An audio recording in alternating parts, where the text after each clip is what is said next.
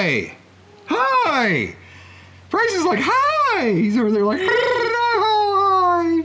Look at me, I'm cute! Aww. But, yeah, we're with another episode of BestowCast? Is that where we're at now? Is that where we're at? Is it officially BestowCast? I mean, this is only episode 6. So, I guess in 4 more episodes, if we're still at BestowCast in 4 more episodes, I think it's just going to be BestowCast. Mm-hmm.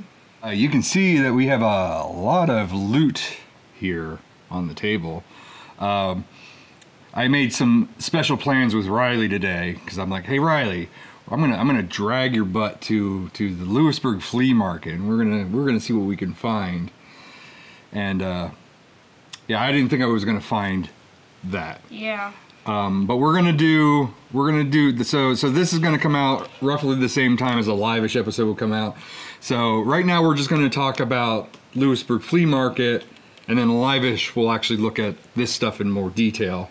Lewisburg Flea Market is a flea market that's been there since I was a child, like growing up. Every Sunday we've always gone there. Mm-hmm. Every Sunday I've always like I've had a Ravage knockoff toy from for Transformers, came from there. Mm-hmm. And I remember like as soon as we got it, it came out of its package, and I'm trying to transform it and like instantly like lose his guns and everything. And my grandmother going to me going, I don't know why you waste your money on this crap. It has to come out of its package. Like as soon as you get it, you lose everything. And I lost like the guns and everything for it.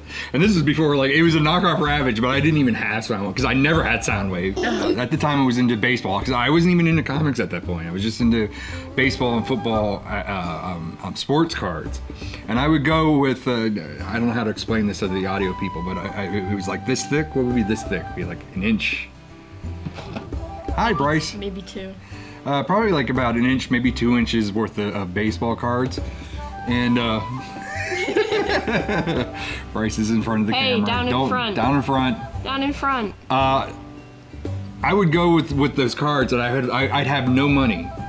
And I'd bring like the cards that I had extras of or that I didn't really care for. Like maybe it was like Jose Canseco or something. I could care less about Jose Canseco. So I would go and I would take a stack, an inch worth of, this is quality television, by the way, to look at the cat's butt. While we're talking. And it can't even see your face because the cat's like blocking you. There we go. Yeah, mark yourself on everything. Yeah, so go there with no money and just like an inch's worth of cards, and easily either trade for cards that I wanted, or walk away from the convention with $20 to $50. So I like easily when I was a kid would always flip those baseball cards and easily like come back with a couple extra bucks, which was always outstanding because nowadays I don't consider myself a salesman and I hate doing sales stuff. That's so awkward. So it's just to talk to people and just be like, yeah, okay, like this is it, and then be like, welcome back. Well, and it's funny. Well, back at the time, you could also tell people who were trying to take advantage of a child or such, where they're like, "Oh, well, I'll only give you like $5," and it's like a $20 card. Like I had the price guides when I was a child. I knew all that stuff going in. How about you come back here? Hey. Oh, he's gone. Okay. Bye. Fine. Bye. Fine. Goodbye. Fine. So yeah, so it's kind of like you kind of knew like I would know what vendors to deal with and what vendors. And I even pointed out when the one vendor we walked by, I'm like, this vendor has always been here since I was a child, and I'm like, I've sold a lot of cards to this guy. From sports cards, I went to the collectible cards, the Marvel cards, and the Marvel set used to have images of comics. So that's where I found out about like Incredible Hulk 181 and Wolverine. Wolverine #1, the limited series, which is to date my favorite my favorite cover. It's the one with his mask down. He's got his claws popped. I can't speak, I swear. He has his claws popped in one hand. He has his hood down. He has the you okay there? Can you handle your water? Yep. He had the hair slicked back. Yeah, and then he had the claws out, and then he's like, he's like, come on, yeah, come on, bring it. And according to that card, I want to say that card said it was like 20, and like somewhere in the ballpark of $20 to $50 or whatever. which is weird to put a price of a comic on the back of a collector's card, considering that it would never hold that value. It'd either become either more or less. And I love that. I love that card. I love that cover. And there was a comic book stand that was selling that book, and it was $15. And I'm like, oh, I know that this is a deal according to this card. It was either a lot more. And I had to borrow the money from my grandmother. And yeah, she reminded me every day that I owed her every single penny of that comic book, and I proudly paid for that comic book. And that's actually that's what launched my comic book collection, that launched my Wolverine collection. Right before I went to college, we went to the flea market, and there was Incredible Hulk 181, which is the first appearance of Wolverine, and Giant Size X-Men #1, which is also considered the first appearance, because I think they came out really close together. So they're both considered like the first appearance of Wolverine, or one might be a little bit ahead of it, so one might be like the first appearance and this one might be the second. I don't know which is which. I mean, like technically first, but maybe also first. I think technically first is Incredible Hulk 181. And then I think Giant Size X-Men came out afterwards, which would make it a second appearance. It's like the black suit Spider-Man. There are actually 2 issues that came out at the same time, and it's supposed to be like Secret Wars, whatever the issue is that he's wearing the black suit is supposed to be the official one, but there's another one that's in universe that was supposed to come out, and I think it came out like just ahead of it. And it's one of those anomalies where it's like they're both the first appearance. But yeah, the guy had Giant Size X-Men #1 and Incredible Hulk 181, and at the time it was like $300 for both of them, and it should have been like from what I knew, that they should have been like $300 for just one, $300 a piece for just one, and it was $300 for both of them. And my mom, your Grammy, bought them for me, and we're like, you can't have them until you earn like Dean's List or honor roll at least once. I failed out of that college, so I didn't have that comic book. I earned those comic books like years later. I graduated with honors my second time I went to college, and I'm like, all right, I graduated with honors. I was like Dean's List the whole time I went here. I earned these books. These books are mine. She's like, go ahead, take them. They're yours. So like those are the 3 highlights of my collection, and all 3 of them came from the Lewisburg Flea Market, which is the funny thing. So they're all like, I just recently, as in like maybe 3-4 years ago, is encased them in plastic. I actually sent them to be graded. They're not high grade, they're really low grade. And I know a lot of people are like, well, that's reader quality and stuff like that. But I'm like, I kind of got them graded because what they meant to me was a little bit different than a normal collector, that I had earned those things. I mean, I just gave you the whole backstory of like Lewisburg Flea Market, and we're almost out of time for the first segment. That we may as well just come back and talk about our actual experience at the flea market, because it wasn't just the flea market. We did the flea market, we did the consignment store that's up by the flea market, we did of course Walmart, and we did of course GameStop, and of course we did the consignment shops where it's like we went in at 1 o'clock and it's like, what time is it? 4? Which is a lot of detail. But let's go out to commercial break, and we'll come back and we'll talk a little bit more of it.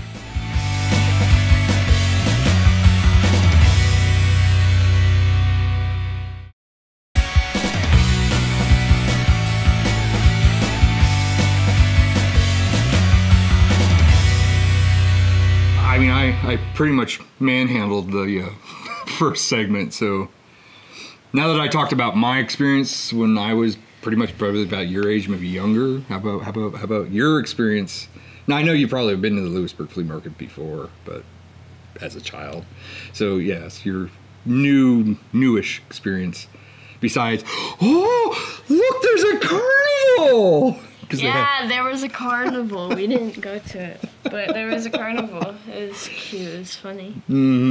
Like, we didn't know it was gonna be there, and I was like, "Why is there a Ferris wheel?" Like, look, a Ferris wheel, funnel cakes. There's all this stuff, and they weren't even open when we got there. Yeah. They opened up by the time we left. But I'm assuming that we live in an area where the Bloomsburg Fair is a big deal, and there was no Bloomsburg Fair last year, so I'm assuming that this must be the way that they were making it up, because I don't know if they're always there every year.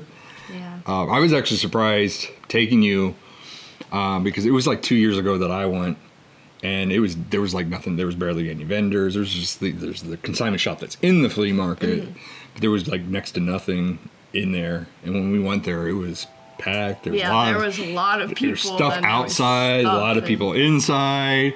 Yeah. Because I was like, I saved money specifically to go there. I'm like, I'm not gonna get anything, because last time we went there was nothing there, and it's like, no, I got stuff. Some of the stuff came from the consignment shop though too. Yeah. The one thing I know we're waiting for the video, the live-ish video, but a original Bib Fortuna. I didn't need a Bib Fortuna. I'm sure that there is an original, 70s Bib Fortuna in this house somewhere. He's missing his coat that he should have on. But I'm like, I need this to complete a joke that we started on the Sleepless Knights podcast. And now we have an official Bib Fortuna. Maybe he has to sit with Stan Lee like from here on out. And Stan Lee has a chair by the way now too, but the chair is too big for just Stan Lee, so now we have Luke Skywalker. Yeah, Luke's here. Luke's reading Stan Lee a story. Now Bib Fortuna's on his. But anyway, what's your experience for the first time that you went to all these things actually? There was like a whole bunch of stuff, a whole bunch of people, and there were just like, it was crazy. We didn't really haggle with too many people. We had some nice people. We had that one guy who wanted to sell you a wolf and stuff. Yeah. And I bought I didn't need that child's book, X-Men book, but he was like super nice and was like, he's that's $1. Take it. Take the $1. I mean, there's only one panel of Wolverine in it. I mean, it's the wedding of Jean Grey and Scott Summers, but it's like it's a kid's book. I don't really need it, but yeah, but it's $1. I'll give you the $1. Yeah. And and then this was a big deal. They gave me a huge deal on it. It was all right, you're sold. You don't have to upsell me. I'll just take that. That's fine. Because even it has the price tag on the back, knowing it's a Disney Store exclusive, but it has a price tag on the back, and it's like a third of the price tag. And I'm like, this isn't in print anymore. You have to go to the Disney Store if you find it. Yeah, you get sold. And then you wanted to go back you found a record. Oh, there was okay. All right, okay. This was so disappointing, but it was like kind of funny. Yeah, because you're like, we're gonna finish this area, but I'm going back for that. And you just kept reminding yourself every 5 seconds. I have a really bad memory, so in order for things to stay in my memory for like long enough, I have to keep constantly reminding myself that I'm gonna go back and like do things. So there was this record, and I don't have a record player yet. Yeah. But I like having records to hang them up on my wall, and like put a nail in the wall, and then I'll just like hang it up through the little hole that's in the middle of them, and they'll just sit on my wall. But there was Grease. It was a Grease soundtrack vinyl, and Grease is my favorite musical. Yeah. And it's the Olivia Newton-John, John Travolta Grease. I think it's like John Travolta. He was on Grease Lightning. Yeah. One of the cars in the cover. Yeah. And we were wrapping up from the consignment shop, and I'm like, let's go back and pick it up. And before she goes to purchase, I'm like, do one thing before you purchase. Check the record. I'm like, check the record. Pull the record out of the sleeve, and it was like Thomas something or other. Yeah, it was like, I was like, oh come on. And I'm like, I usually don't like talking price points, but they wanted $5, and I'm like, you gotta look at it this way. You're paying $5 for the album cover, and you're not actually getting the album. Is that really worth it to you, or do you want to wait and look around? In all honesty, it probably wouldn't have been that bad, since it would have been hanging up on my wall anyways. To you, it's art. So you're paying for the album cover. But I think I think I'd prefer to have the actual Grease vinyl hanging on my wall too. I mean, you have no way of checking. They could be like scratched to hell and everything else. Yeah. But I'd rather, if you were spending $5, I'd rather you had the actual the right album instead of the cover. Like, even when I someday do get a record player, then I could still have it to play. Well, there is a side note to the thing, because there was a lot of vendors that were actually selling vinyl. That must be the in thing. That's the thing that you kids must be into. There's so many like indie kids who just like have vinyls to hang them up on their walls. Like that's everyone. Not everyone, but like a lot of people just have vinyls just to have them on their walls. They look nice. Like I have a whole bunch of CDs on my walls too, and they look nice on the walls. So CDs are like they're not like proper CDs. I know. I'm just laughing at the whole thought of like CDs being old tech nowadays. Like they're not like movies or anything. They were just from when I got my guitar, the little thing that came with it that was like the learn how to play these songs, and then it was just like all the music and stuff, and I hung those on my wall because I don't use them. I don't listen to them, but I still have a whole bunch. Like I have a little stack of my favorite movies and like TV shows and stuff on my dresser that has all the CDs in it that I still watch. But there's a side story where the one booth that we went through had like a ton of vinyl. He had so much vinyl to the degree like stacked to the ceiling. We're like, I don't want to dig around for like this one thing that he most likely might not have. And right before we left, I'm like, I'm just gonna, because he's gonna know more than we do. Like we just kind of browsed through. He had stuff hanging on the wall, and I was like kind of like enjoying the Molly Hatchet records that had the Frank Frazetta artwork on it and everything. I'm like, that as far as like art, because I have no intentions of ever playing vinyl. I'm like, that as art is actually really cool thing to have. And so when we finally gave up and went to leave, and I'm like, well, let's well, he's trying to upsell us. He was giving us all this stuff and like, oh, if you buy this, you get like, he does some sort of conversion that you would have a digital version or a CD or something of it or whatever. And it's like, we're more looking at the collector aspect than actually listening to it. I mean, you can just rip an MP3 of that. But I asked him, and he's like, oh yeah, come back next week, I have that one. So we were like, oh, I don't know if he'll remember. I don't know if I want to go all the way back to Lewisburg just for the thing. Maybe, because, I mean, I was surprised. Like, we went to all the consignment shops, and there was like 2, 3, 4, 5, 6 booths that had, and we spent quite a bit of time going through a lot of the booths. Yeah, there was a lot of. We're going to go to yet another consignment shop after this, but the one in between, so the third was there a third stop?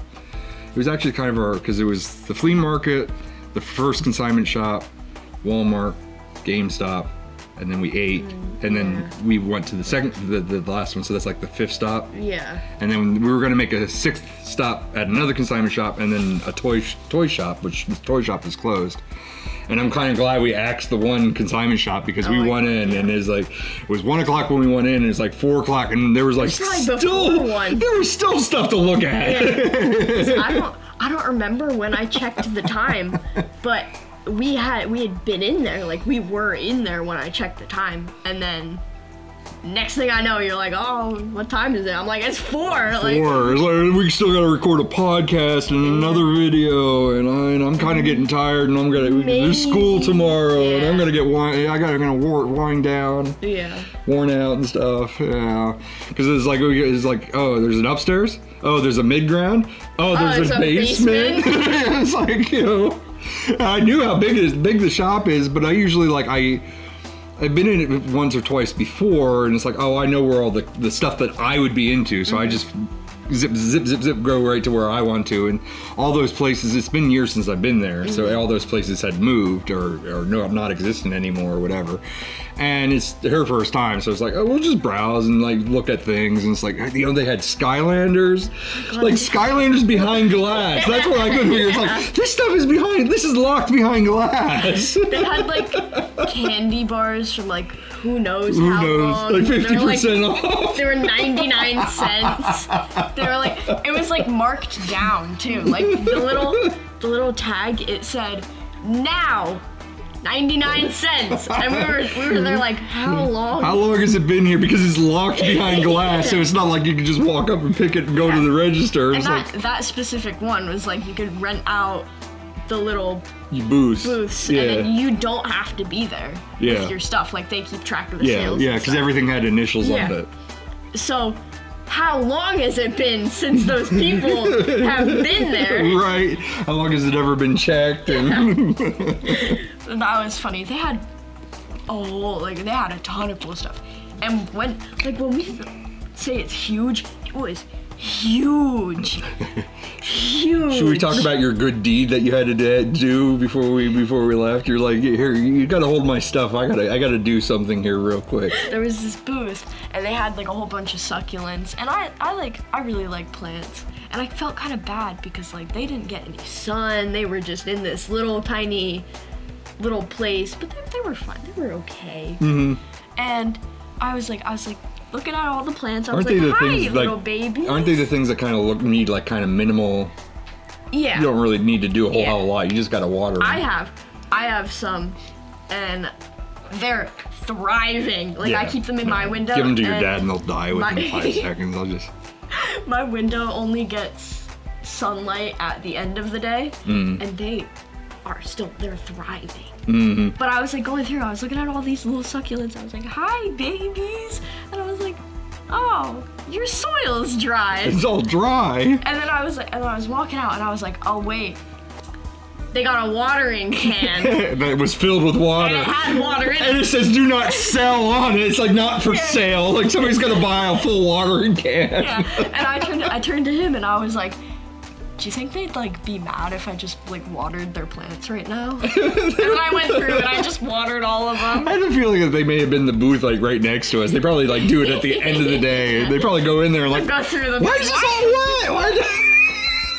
wet? Probably thought somebody probably spit in every single one of them. I like plants too much. I felt bad. They were okay. They were tiny little baby succulents. I like they had like the Groot pots, and he's like this, and then they have like the pot is open and you can put the plants in the top of his head. But then it looks weird that he has like succulents and cactuses coming out of the top of his head. Like, oh, that's not right. It should be flowers. We're maybe like 3/4 of the way through the basement, and there's just still aisles, and it's like you just get in these like little mazes until there's a dead end, and you work your way back. And it's just like you're like, Dad, we gotta take a bathroom break and stuff. So we went up. Like we've been here for like 2 hours already. I gotta pee. We went up and there's like a register, and they had like it's actually nice. They had a table where you could leave your stuff because I'm like I had some breakable stuff, and considering what happened with Rylie the day before, I didn't want to have.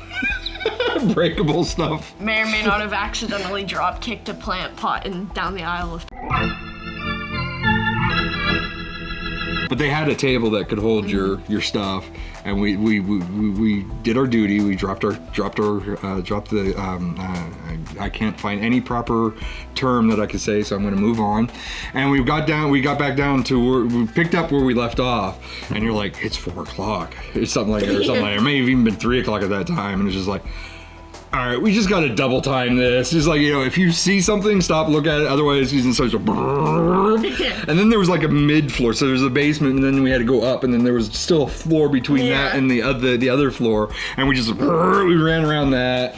Like there was one that had the comic books, so it was like I'm quickly going through the comic books and you're going through the other aisle, and then you go around the other aisle, and then there's like an entire room of records, vinyl, and you're like. Son of a bitch! we started looking through them all, and I was like, you know what? No, this isn't worth it. Like, well, I'm skimming through because I'm like, all right, like there's piles, and it's like, oh, it's classical music, and it's Bach, and it's and I'm like, if it's classical music and stuff. If we're lucky and they have them sorted by era, like when I was looking through them, and I'm like, oh, here's something that's Olivia Newton-John. Well, she's in Grease. Maybe we'll luck out with this pile, or if I see something that was a movie soundtrack, because I saw like the soundtrack to Amadeus, which is a movie, or even like I was like Journey, like I was pulling things with like Journey, and what was there was a couple things that I picked out. What was the Christmas one that I picked out? There was a Christmas that was at the flea market though, and like you have to a bunch of like Jesus Christmas. Yeah, but there was but it was like Juan's Christmas or something like that, and he's wearing like the Mexican hat, and he's playing a trumpet, and he has like Christmas bells. I'm like, you need this. Matter of fact, you need a second one. Drop like another one out. But I was like trying to find things that were like around that era versus like stuff, because if anything was pre that era or post that era, I'm like, you might not be able to find it, and just not like, I wouldn't waste my time looking. Because there was stuff like old stuff like Christmas music. Well, that's the other thing. There was stacks of Christmas music stuff. I'm like, if it's Christmas, skip it. Because I have like I have my grandmother's vinyl, and that's all like just orchestration, and like, and that's what I was seeing a lot of there. And I was just like, oh, we can kind of skip this. This is just you're not going to find what you want out of these. But if I could find stuff that was from around that era, you know, there was a lot of stuff. There was like disco era. I'm like, well, that you could you might be able to find it within that there's stuff Neil Diamond, Barbra Streisand. Like those were the kinds of names that I was looking for, because I knew that would be roughly around that time. So if it's sort of together with that kind of stuff, you're most likely to find that there, versus classical music and versus anything that maybe like post-disco era, you know, a little bit of the 80s. I guess that's it. We found a groove and we hit it. So see you next time.